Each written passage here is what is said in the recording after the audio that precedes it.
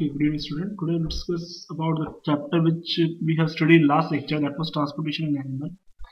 In our last lecture we discussed about the working of the heart, how does the work of the heart will take place inside the body.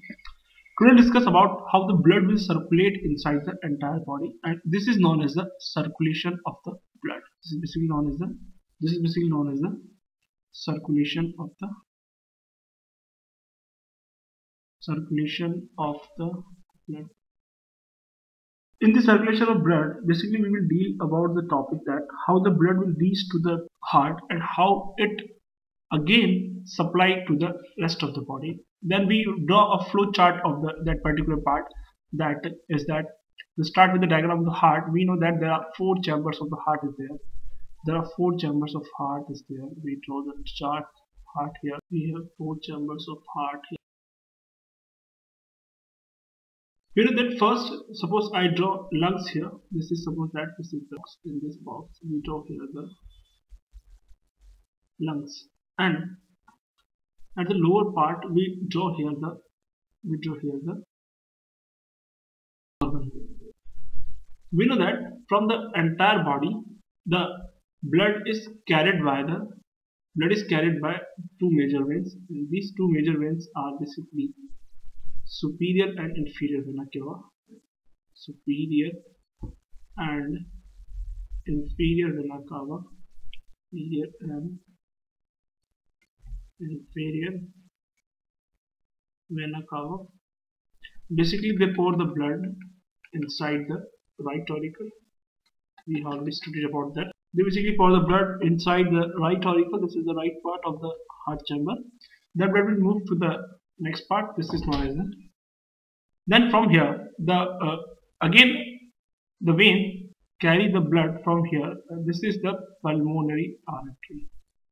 This is suppose that this is the pulmonary artery, and this is pulmonary artery. It will reach to the lungs. Here, it will reach to the lungs, and the blood which is inside it is deoxygenated.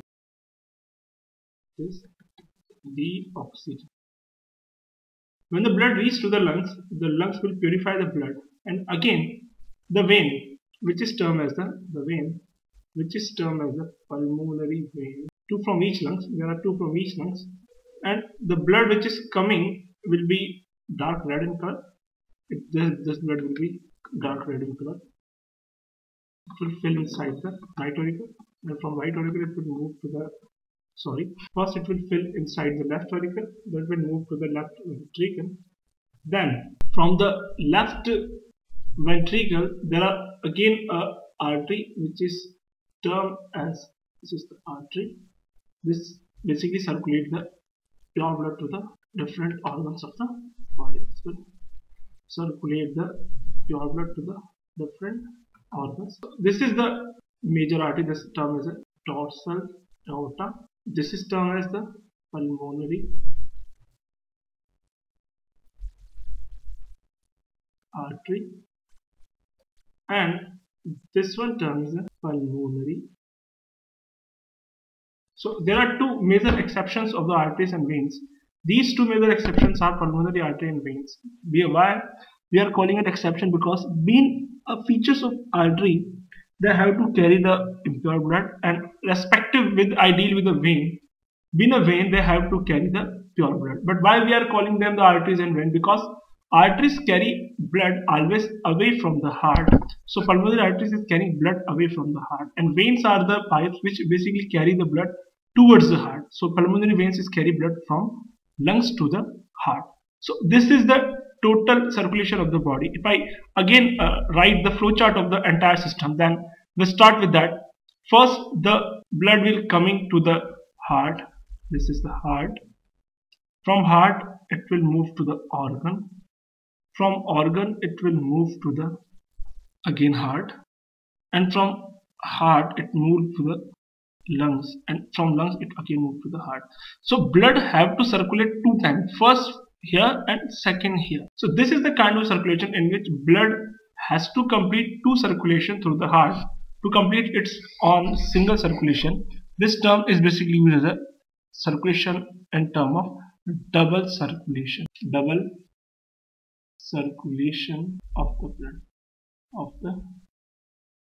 So this is the major part of the heart working, is that all of the developed organism having double circulation of the blood, and this is very important that how the double circulation will take place inside the human being and inside all of the developed organism. Let's now discuss about the working of a heart, and basically this is known as a cycle of the heart. And basically first we'll deal about the how the beat will generate. So basically we'll deal the next topic, that's a heartbeat generation. That's the topic that's termed as a heartbeat generation. This term is the heartbeat.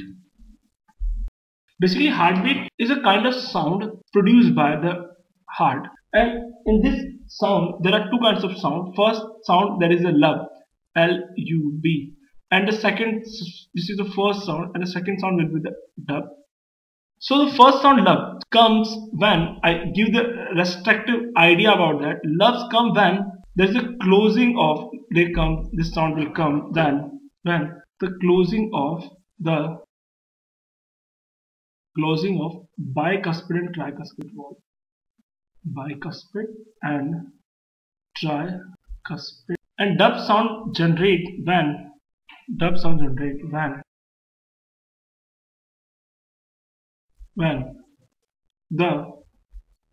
closing of ventricle valve, this is termed as a semi-lunar. The closing of ventricle valve, basically this is known as a semi-lunar. So this is the simple heartbeat generation and simple beat sound of the human heart and the beat of the other organism. This is all about the circulation of the blood, and this is the beat generation. Next we'll deal about that how the blood reaches to the different part. There is a kind of pressure will be generated by the blood. So next term we will use the next topic, that is the pressure of the blood. This term is the blood. It is the pressure inserted by the heart to the blood during the process of circulation. Basically this pressure is basically the contraction and relaxation pressure. We can simply say that there are two kinds of pressure generated by the heart.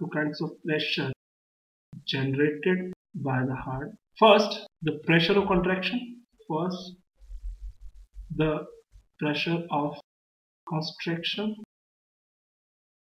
Second, the pressure of dilation. The first pressure basically termed as the first pressure is termed as first pressure is termed as systolic pressure, and the second pressure is termed as diastolic pressure. So if I calculate the value of the systolic and diastolic pressure, the value of systolic pressure is 120 and the value of diastolic is 80, and it is measured by equipment known as sphygmomanometer, and the actual value is basically defined with the value of the mercury present inside the tube, and this value is very important for the exam point of view, that the student should learn about the exact value, and I use the term that 120/80 Hg. 120/80 mm of Hg. This is the actual value of the human heart circulation. So that's all about the heart working and circulation of the heart. Then this is the actual phenomena of the heart working, blood pressure. And that's all for today's, and in our next class we'll deal about the next topic.